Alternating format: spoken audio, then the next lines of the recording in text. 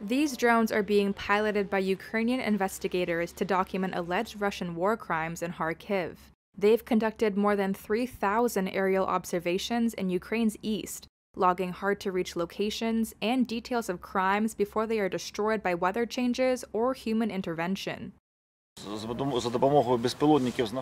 With the help of the drones, we found body fragments of other evidence that the detectives or the prosecutor use in criminal cases. Ihor Shub is chief of the regional prosecutor's office.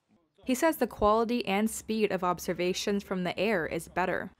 There are mines in this territory, but operative observations have to be made.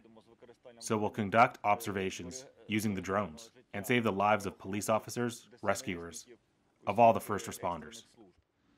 Vasyl Bilus is a Ukrainian serviceman who has put together a unit for aerial filming. It is important to prove the fact of war crimes committed by the Russian Federation against Ukraine in both national and international courts, and to identify the culprit to bring them to criminal responsibility.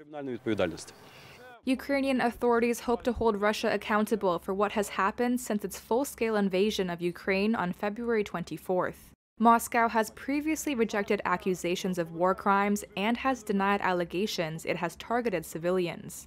Tens of thousands of people, both combatants and civilians, have been killed in the fighting. Multiple war crimes investigations are ongoing in Ukraine against alleged perpetrators in the conflict dating as far back as Russia's illegal annexation of Crimea in 2014.